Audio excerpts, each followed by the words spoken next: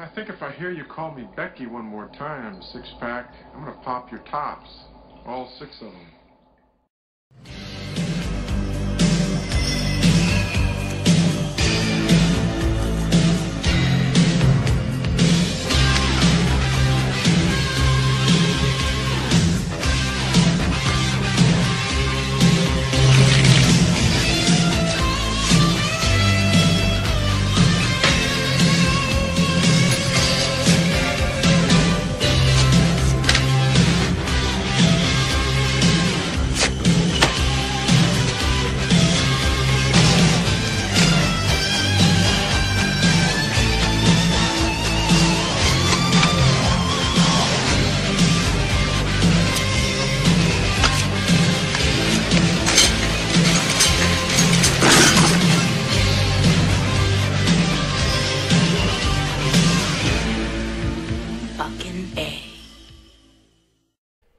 So the first film of 2020, a new decade, and it's The Grudge 4.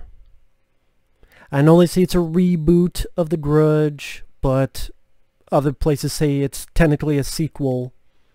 It's a reboot in the vein that they wanted this to be successful and make multiple movies after it, but it's pretty much The Grudge 4. I'm the wrong guy to talk about because I'm not a fan of any of the Grudge films. I don't know why I saw this. Maybe because you just want to take my mind off stuff. You know, stuff going on in the real world. Maybe because they use this as the perpetual punching bag. Healthy way of letting out the rage, since this one's talked about the fucking rage curse. My rage is more fucking rage-filled than anything in this fucking flick. Directed by some guy named Pesce. Don't know what the hell he's done. I looked it up, didn't recognize like a couple independent movies. This movie's fucking boring. It's deathly dull and badly paced. It took some good actors and wasted them in nothing roles. You got John Cho, who I loved in the film Searching, my favorite film of that year. I loved Searching. Tremendously underrated, got nothing accolades-wise, and the best thing John Cho could get was a fucking Grudge film. Grudge 4. That's what I'm just calling The Grudge 4. Because I'm tired of this bullshit where it's a sequel, but we're going to call it the same fucking title. Granted, can't get too mad because I did. The other Grudge films, I think another reason I wanted to do this is so my friend Michael Keane, the Choice Voice, wouldn't be alone. Because he reviewed a couple films including this. One of my dear friends on here. Really of those Japanese horror films, and then they did remakes, especially in the 2000s. You had Dark Water and The Ring and The Eye. The only one I liked was the remake of The Ring with Naomi Watts, the first one, not the sequel. The first one, though, I liked Gore Verbinski's direction and the look of the film, and I kind of got interested in the mystery and how it related to images on the tape. I think really they should have just ended it definitive in that one, not leave it room for a fucking sequel. That's just my opinion. But overall, The Grudge, though, I know there's the Japanese one, which got quite a few sequels, including a Ring versus Grudge movie. Yes, there is, I forget what it's called, but it's the Ring versus the Grudge chicks. Mud wrestling. Might as well be, I don't know, not really, but it is the two of them fighting. So, my friend Michael, you can watch that if you want. And then in America, you had The Grudge with Sarah Michelle Gellar, and Bill Pullman was in it. Then the sequel, which Sarah Michelle Gellar was in it for a bit part, and then died. Oh, spoiler. Everyone fucking dies in these movies. So it can't be spoilers. And that's the thing with movies like this. You know how it's going to end, so where's the suspense? Where's the scares? Where's the fear when you know how it's going to end, because they've made it predictable that everyone's going to die and everyone's fucked. when it's that predictable, I don't see where the suspense or fear can come from. And even then, if you're a fan of the old Grudge films, the girl from that, there was a Kayako, the female with the weird look and the long hair. It's in the film, except like 7 seconds. At the beginning, you see its arm or something. So even if you're a fan of The Grudge, I don't know if you would like this, because the villain is not even in it. Because the story, again, it's supposedly a sequel. That's what it says online. They're just these sequels, but yet it's called, it's like Halloween. It's a Halloween sequel, but we're going to call it Halloween. Fucking lazy. Some girls in America, she gets grabbed. That's also the only time you see that little Asian kid that opens his mouth and you hear the stupid cat sound, which I always thought was stupid in the older films. I always thought that was ridiculous and funny. Like he opens his mouth and meow, meow. I'm like, I'm not scared of the noise of a cat coming from an Asian kid. Meow. It just makes me laugh. I thought it was utterly ridiculous. So maybe it's not bad that that's not in it. But at the same time, then why make a Grudge film in the first place? There are 100 fucking ghost story movies that does similar shit to this. And did anyone even want a sequel, let alone a reboot of The Grudge? Was there anyone really raising their fucking hand? So then I'm like, what a waste of fucking time and what a waste of money. All these scripts I'm sure are good, people could make, and they get tossed aside, but let's put into a fucking movie that no one wanted and no one gave a shit about. Another Grudge film. And even if you're a fan of those, and you like those villains, they're not even in this, except like, again, maybe 10 seconds, both of them at the beginning, because she gets grabbed, but then she goes home. We find out later she's killed her husband and her little girl. Then the movie does this whole thing where it's non-chronological, where this part is the 2006, then this part is 2004, then this part is like in the middle, then this part's back to 2006 again, then this part's in the middle again, then this part's 2004. Some of the older films did that. I understand, being non-chronological. I did not care for the shifting timelines, because you didn't invest. Even if you tried to get invested, then you're in this, then you're in this, then you're in this, then you're in this, then you're in this. And there are movies that can do that well. Pulp Fiction, for example. Pulp Fiction had a great script, director, and cast. This doesn't. The cast, John Cho, Lin Shaye, William Sadler is in it, Frankie Faison, who I remember from some of the Hannibal Lecter movies as Barney, the hospital orderly. He was also in this film called Highwaymen with Jim Caviezel. But they're wasted in nothing parts that anybody could have played.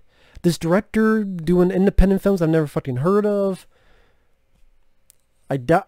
Well, shit floats up, so maybe he won't get jobs.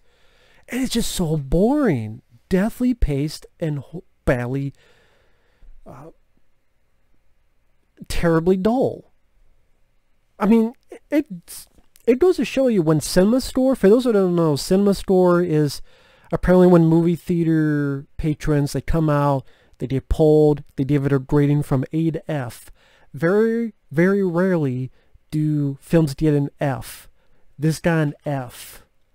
Now granted, this is not one of the worst films of all time, but it's a shitty year to start, and a shitty way to start 2020, a new decade, and this was the only film to come out the first week of the year. And the story? What fucking story? There's a female cop and her kid. Cop finds bodies. She has a partner who fucking mumbles all of his dialogue so you can't understand what the hell he's saying.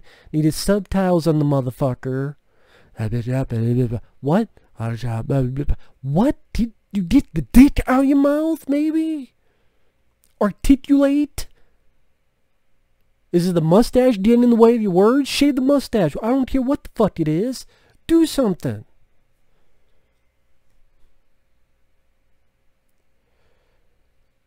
And he didn't go in the house, but she did.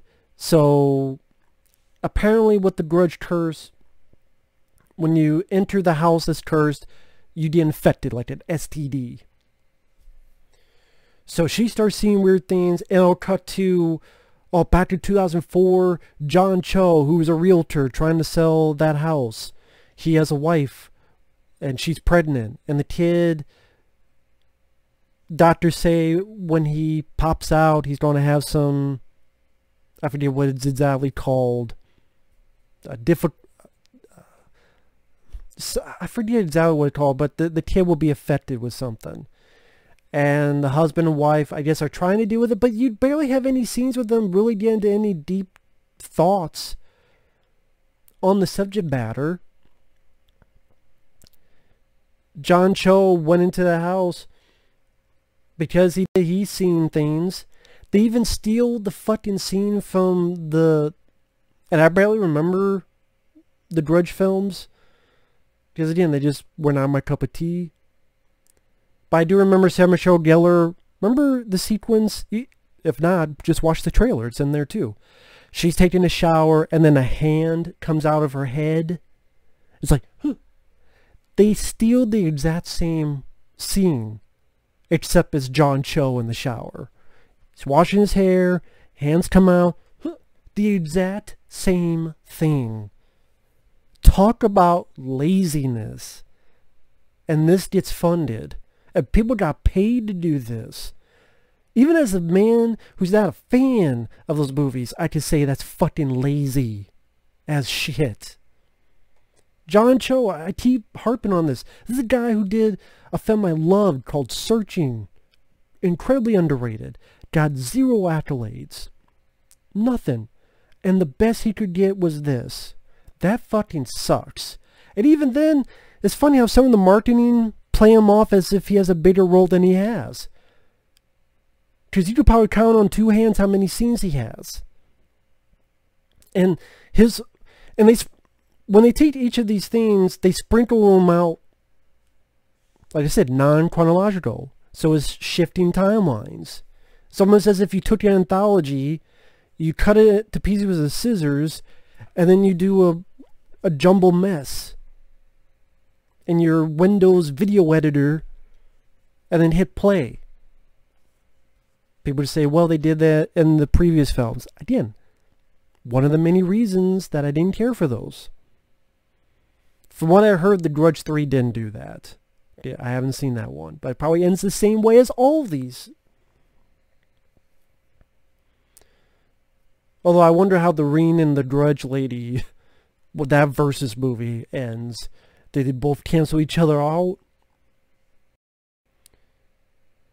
And then John Cho, like his story, he sees his little girl who we can figure out is the curse and little girl that was murdered in that house. Some of the stuff in this is so stupid too. He goes to the house trying to find the people, because the sell it, things of that nature. Sees a little girl, sees there's no parents, no mom, no dad. She gets a nosebleed. He stays there. Why he doesn't call a cop? Or a doctor at least? Hospital if she's bleeding, nose bleeding like that, and there's no one around. Anybody. He calls no one. He just stays there. Why? I understand you think the kid, you don't want to leave a kid alone. But fucking call someone, man. At least call a police officer. Like, hey, they left their kid home. That'd be responsible. You don't leave your little girl home alone, who also has nosebleeds. One thing leads to another. There's a moment where he goes upstairs. He's going to enter a room. He doesn't. He gets attacked. Most of these attacks are off screen, even though this is rated R. I mean, it's rated R, but not for much. I mean, a couple of rotting bodies. There's one body that falls, and when it hits, it goes splat. There's one where you see fingers getting cut off. Very tame R rating, I would say. And then he goes home and kills his pregnant wife and drowns himself in the bathtub.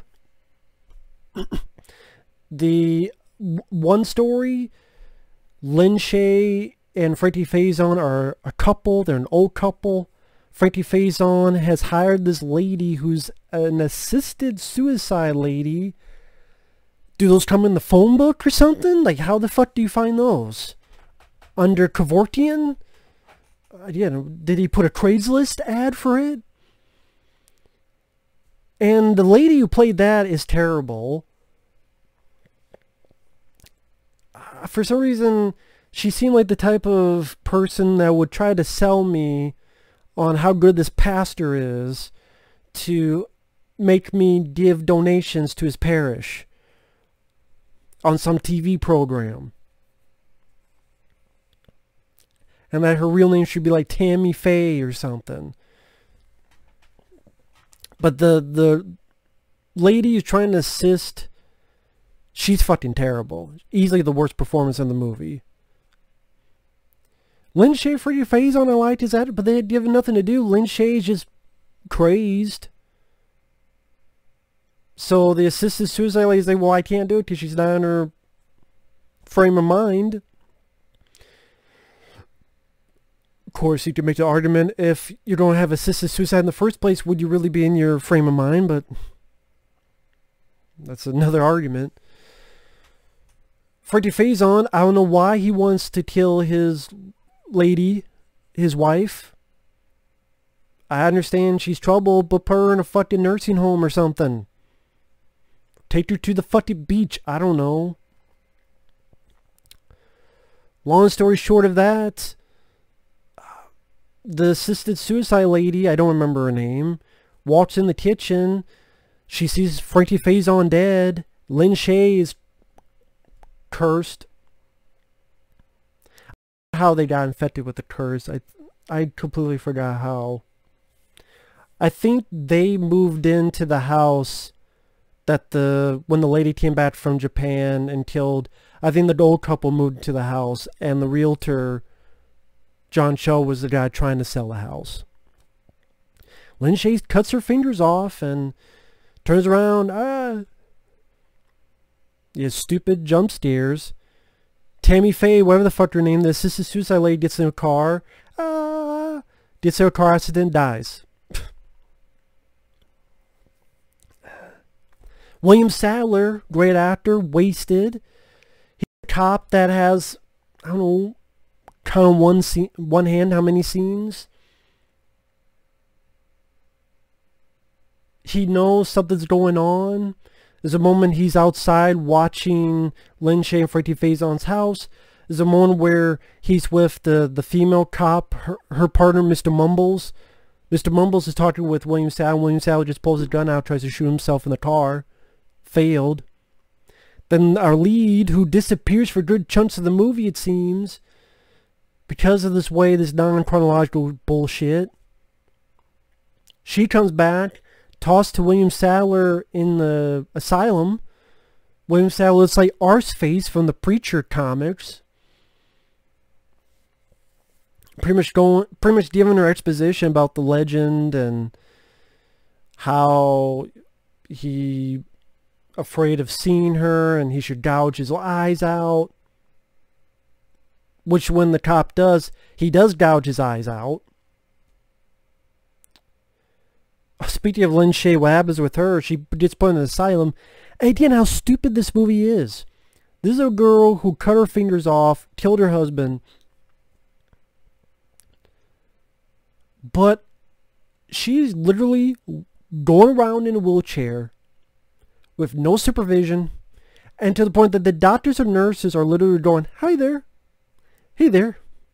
How you doing? How you doing, Mrs. Blah, blah, blah? Mrs. Lin Shaye, how you doing?" This is a girl, this is a woman that literally murdered her husband and cut her own fingers off.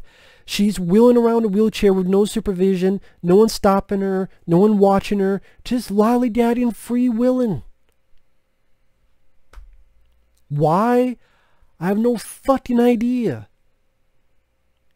Apparently, if you murder your husband, cut your fingers off, they'll just give you a wheelchair, you can go wherever the fuck you want in a hospital. And literally the doctors and nurses will say, hey, how's it going?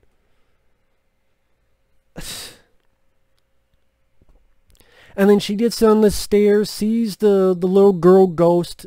Because again, the Asian lady and the little boy, Asian with the mouth open, meow, they're not in the movie. It's 10 seconds at the beginning. So all you see are maybe ghosts of the little girl and the woman that killed her husband and little girl. Lin Shaye sees a little girl, jumps off, lands, and you get an explosion of blood. Doesn't impress me. And then the ending of the film, the female cop, after getting exposition and a couple of cheap, lame jump scares, goes to the house with her kid. I don't know why she took her kid. You would think, I don't know, why don't you leave the kid with your buddy, your partner, the cop, who has not been in the house and is not affected? Why don't you leave your kid with him? Because.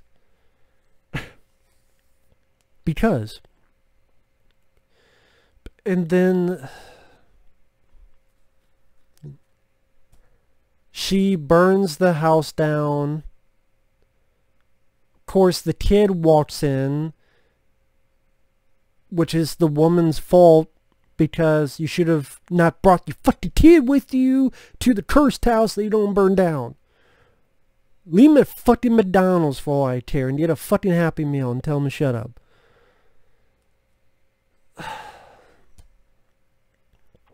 And then she burns the house down, and then this ending was a bit confusing to me. They moved to another place. I think it's the same place that John Cho lived at. I believe. I could be wrong.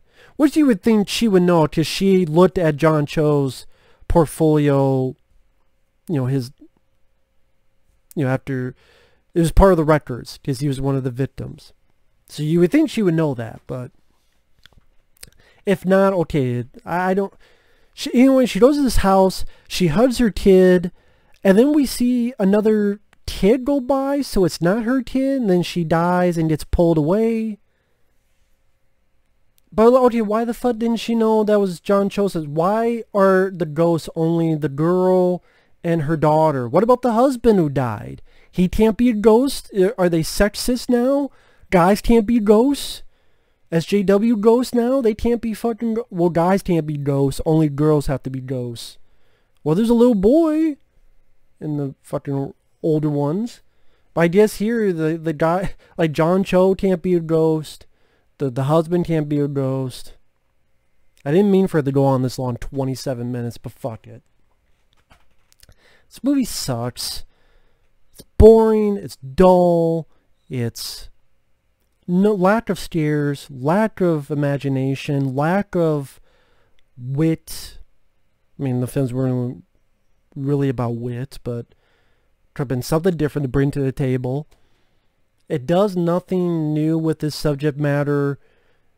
If you've seen any of these ghost story movies, especially inspired by the Japanese ghost stories, like in Japanese horror films back in the day, it does nothing original, intriguing, unique, not scary, not suspenseful, no action, not much for gore. John Cho's very much wasted, as well as William Sadler, Frankie Faison, Lin Shaye, on nothing parts. This movie can suck my fucking dick. And yeah, I can hold a grudge to it, because it's a shitty way to start 2020. Shitty fucking way. Oh, it's January. Bullshit. Tremors in 1990 came out in January.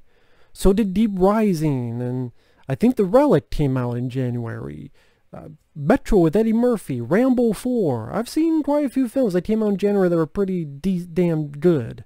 Not just decent, good. No excuse. So, fuck the bitch. Fuck the Grudge bitches. 2 grudges, 1 cup. Is that gonna be the next one? Might as fucking well be. Later.